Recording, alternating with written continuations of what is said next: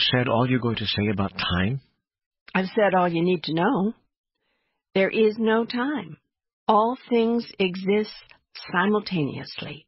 All events occur at once. This book is being written, and as it's being written, it's already written. It already exists. In fact, that's where you're getting all this information, from the book that already exists. You're merely bringing it into form. This is what is meant by, even before you ask, I will have answered. This information about time all seems, well, interesting, but rather esoteric. Does it have any application to real life? A true understanding of time allows you to live much more peacefully within your reality of relativity, where time is experienced as a movement, a flow, rather than a constant. It is you who are moving, not time. Time has no movement. There's only one moment. At some level, you deeply understand this. That is why when something really magnificent or significant occurs in your life, you often say it is as if time stands still. It does. And when you do also, you often experience one of those life-defining moments. I find this hard to believe. How can this be possible? Your science has already proven this mathematically. Formulas have been written showing that if you get into a spaceship and fly far enough, fast enough, you could swing back around toward the Earth and watch yourself taking off. This demonstrates that time is not a movement, but a field through which you move. In this case, on spaceship Earth. You say it takes 365 days to make a year. Yet what is a day? You've decided, quite arbitrarily, I might add, that a day is the time it takes your spaceship to make one complete revolution on its axis. How do you know that it's made such a spin? You can't feel it moving. You've chosen a reference point in the heavens, the sun. You say it takes a full day for the portion of the spaceship you are on to face the sun, turn away from the sun, then face the sun again. You've divided this day into 24 hours. Again, quite arbitrarily. You could just as easily have said 10 or 73. Then you divided each hour into minutes. You said each hourly unit contains 60 smaller units called minutes, and that each of those contains 60 tiny units called seconds. One day you noticed that the Earth was not only spinning, it was also flying. You saw that it was moving through space around the sun. You carefully calculated that it took 365 revolutions of the Earth for the Earth itself to revolve around the sun. This number of Earth spins you called a year. Things got kind of messy when you decided that you wanted to divide up a year into units smaller than a year but larger than a day. You created the week and the month, and you managed to get the same number of months in every year, but not the same number of days in every month. You couldn't find a way to divide an odd number of days, 365, by an even number of months, 12, so you just decided that some months contain more days than others. You felt you had to stay with 12 as the yearly subdivider because that was the number of lunar cycles you observed your moon moving through during a year. In order to reconcile these three spatial events, revolutions around the sun, spins of the Earth on its axis, and moon cycles, you simply adjusted the number of days in each month. Even this device didn't solve all the problems because your earlier inventions kept creating a buildup of time which you didn't know what to do with. So you also decided that every so often 1 year would have to have a whole day more. You called this leap year and joked about it, but you actually live by such a construction. And then you called my explanation of time unbelievable. You've just as arbitrarily created decades and centuries, based interestingly on 10s, not 12s, to further measure the passage of time. But all along, what you've really been doing is merely devising a way to measure movements through space. Thus we see that it is not time which passes, but objects which pass through. and move around in a static field which you call space. Time is simply your way of counting movements. Scientists deeply understand this connection, therefore speak in terms of the space-time continuum. Dr. Einstein and others realized that time was a mental construction, a relational concept. Time was what it was relative to the space that existed between objects. If the universe is expanding, which it is, then it takes longer for the Earth to revolve around the Sun today than it did 1 billion years ago. There's more space to cover. Thus it took more minutes, hours, days, weeks, months, years, decades, and centuries for all these cyclical events to occur recently than it did in 1492. When is a day not a day?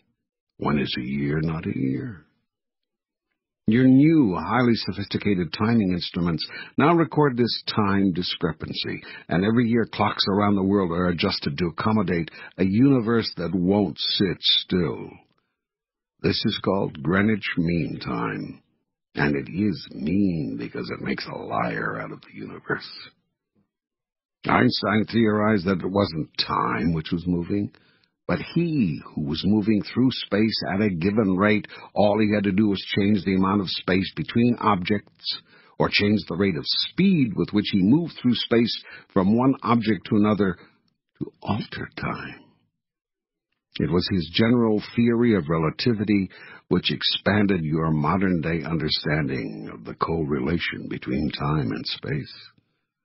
You now maybe can understand why, if you make a long journey through space and return, you may have aged only 10 years, while your friends on Earth will have aged 30. The farther you go, the more you will warp the space-time continuum, and the less your chances when you land of finding alive on the Earth anyone who was there when you left.